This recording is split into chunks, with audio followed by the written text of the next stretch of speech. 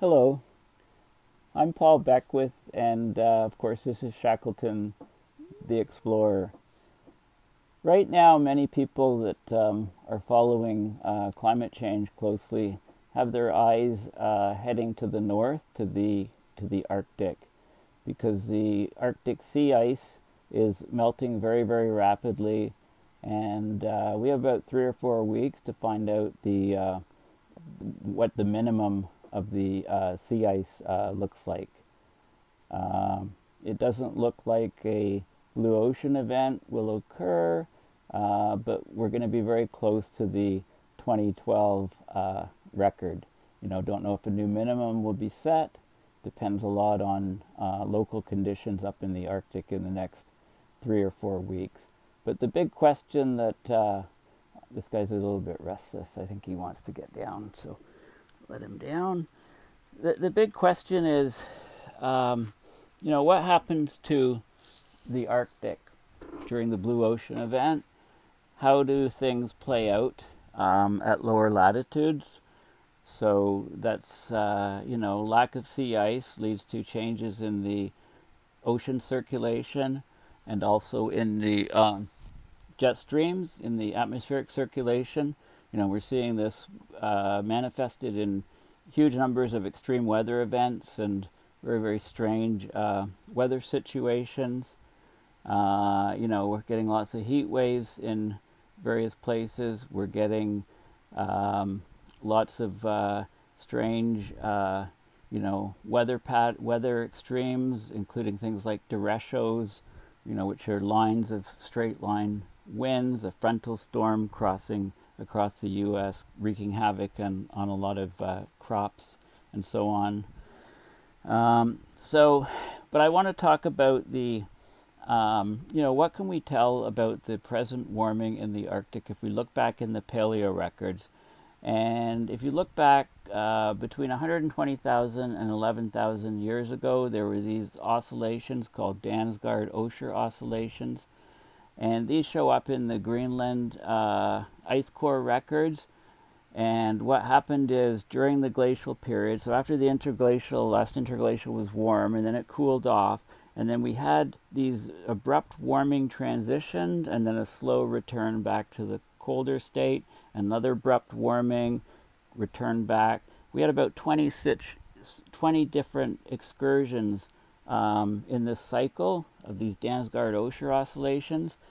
And the warming in those time periods was above 1 degree Celsius per decade, which is sort of the occurring now, which is kind of the criteria to according to this paper I'm going to discuss, to call it abrupt Arctic climate change. So what do I mean by abrupt? Abrupt is the transition of the climate system into a different mode on a time scale that's faster than the respected forcing. So, for example, a canoe tipping is an abrupt transition, right? Snapping a stick, water freezing, so you've got a liquid, suddenly you have a solid when you drop a very small amount of temperature, when you're right at the transition point. A tree falling, all of these things are abrupt changes. They're usually associated with thresholds, tipping points. The transition is very sharp, non-linear, and often they're irreversible. So let's have a look at the paper. And so this is a figure from the paper, which I'll get back to. So here's the title of the paper. It's called Past Perspectives on the Present Era of Abrupt Climate Change. Before I go into this, please, here's my website, paulbeckwith.net. So my last post was about sort of the Arctic sea ice status update and a tragedy in Greenland. So check out those videos if you haven't. So now, what happens when the Arctic sea ice goes, in terms of, what can we tell from the Greenland Ice Cores, from the paleoclimate, when we have rapid warming such as there is today. If you're not following me at Paul H. Beckwith, please follow me on Twitter and also on my Facebook page. So the Arctic sea ice, if you go to Arctic sea ice graphs, Google the site. At the very bottom, there's a map of the Arctic, and I'm going to be discussing, the sea ice and what's going on with the Atlantification of the Arctic. So we've got the Greenland Sea here, and the Barents Sea here. So the water is changing here. It's getting a lot warmer, and the salinity is also changing. So I'm going to discuss that. So Arctic sea ice graphs is always a great place to start, and you can see, this is the extent of the ice. So it's at the moment August 20th, 2020. It's pulled all the way from Europe and Asia, and it's just sitting on the Canadian archipelago, getting still large declines, over 100,000 square kilometers per day declines. There's lots of export out through the Fram Strait still, and out through into the Canadian archipelago. It's melting from above and it's melting from below. Okay, in this paper I'm discussing, many of the ice core measurements were made on Greenland. NGRIP, Northern Greenland Ice Project, about 3,000, roughly 3 kilometers elevation. So central Greenland, that's where the ice core isotope data is extracted from. Okay, so let's get into this paper here. So abrupt climate change is a striking feature of many climate records, particularly the warming events in Greenland ice cores. These are very abrupt and very high amplitude events, and they're tightly coupled to rapid sea ice retreat in the North Atlantic and Nordic seas. Observational evidence shows that they have global repercussions. In the present-day Arctic, sea ice loss is also key to ongoing warming. Okay, so this paper, it uses observations and climate models to place contemporary Arctic change, what's happening today, into the context of past abrupt Greenland warmings. We find that warming rates similar to or higher than modern trends have only occurred during past abrupt glacial episodes. The Arctic is currently experiencing an abrupt climate change event, and that climate models are underestimating this ongoing warming. Okay, so the Arctic's warming on average more than twice the global mean. Now, it's actually more like 3 to 5 times. The further north you go, the more rapid the warming rate is. Okay, sea ice extent is decreasing in all months. Okay, and there's also significant sea ice thinning, so the area is also rapidly decreasing, and the volume is decreasing. And this change has, of course, local and remote or long-distance impacts on the climate system. It affects the local surface energy budget because the Arctic's becoming a much darker place. It also affects the large-scale ocean and atmospheric circulation patterns. Now the question is the speed of this recent change unprecedented? How do trends compare to the most abrupt changes in the paleo record? Okay, so let's have a look at the results. Okay, so this is the air temperature at 2 meters, so 6 feet above the surface. The scale is degrees Celsius per decade, and the outline here, is rates that are above 1 degree Celsius per decade.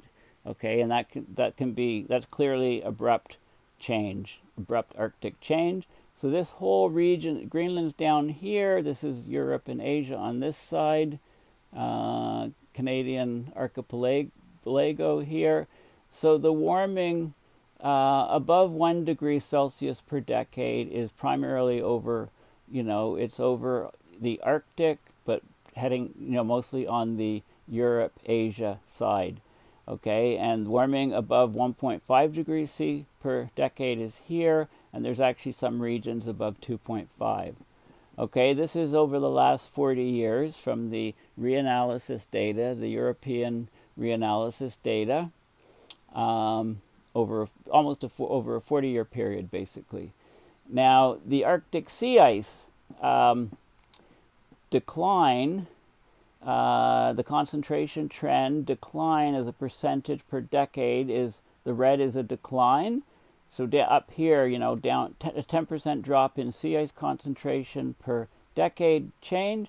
So where the very, very warmest areas is, that encompasses the area where the ice is. But if you look at this border here, which is correlated, which is this border here, you can see that there's rapid sea ice loss also out in this region, and, you know, encompassing, you know, the very, very warmest temperature trend areas have the very, very highest ice drop, exceeding 10% per decade loss. Okay, so all along the Eurasia side. So this is what we're seeing right now. Now, if you look at the Greenland, the GRIP, the N-GRIP isotope data giving you the temperature, and this is looking at the last 60,000 years. Here's where we are today, you know, in interglacial, and here's where the temperature is at the surface, the star here. And this is a model for the future, and this is the data from the ice core. And what you see is the red lines, the abrupt temperature rises, and the red lines at all these different intervals, and then the subsequent drop to the slower drop to the colder stadial period. The temperature change at that location exceeds 1 degree Celsius per decade, all those red lines. This is 1 magnified, so you get a very rapid rise in temperature and then a slower drop. Okay, now this is at the N-GRIP site. So the N-GRIP site is right here. Okay, so keep that in mind. In order for the temperature, you know, in the present day situation, the warming is over on this side, not right over central Greenland. The N-GRIP data shows the warming directly over here. So there is regional variability, and there's a difference in where the warming is occurring now versus where the warming occurred during the Dansgaard-Oeschger oscillations. So that's to be kept in mind. Now, this graph compares the reconstructed and modeled Greenland abrupt changes.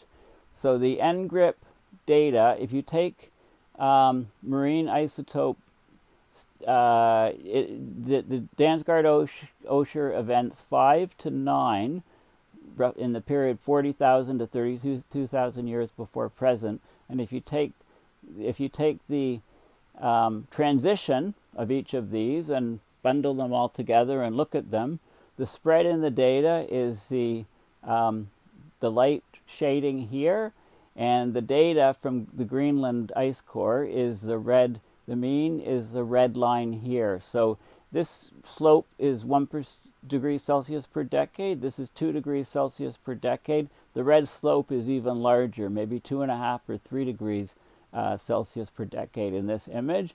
The computer model is the blue dashed line, and it shows a similar rise, but it underestimates the actual change. The slope here, the maximum slope here of the blue curve you know, it exceeds 1 degree Celsius per decade, but it's not as fast as the actual data the red line shows.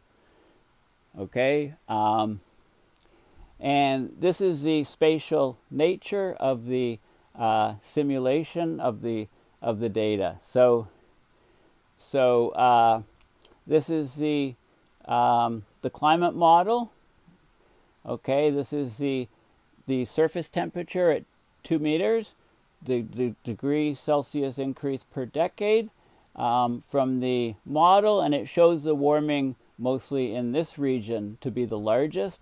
And this is you know, this was during the Dansgaard-Oeschger oscillations period. Okay, so the warming, it was in different places here. So the spatial distribution is different, and the ice loss was largest in these regions, but again, it was a much colder period. I'll continue this in another video. Thank you for listening.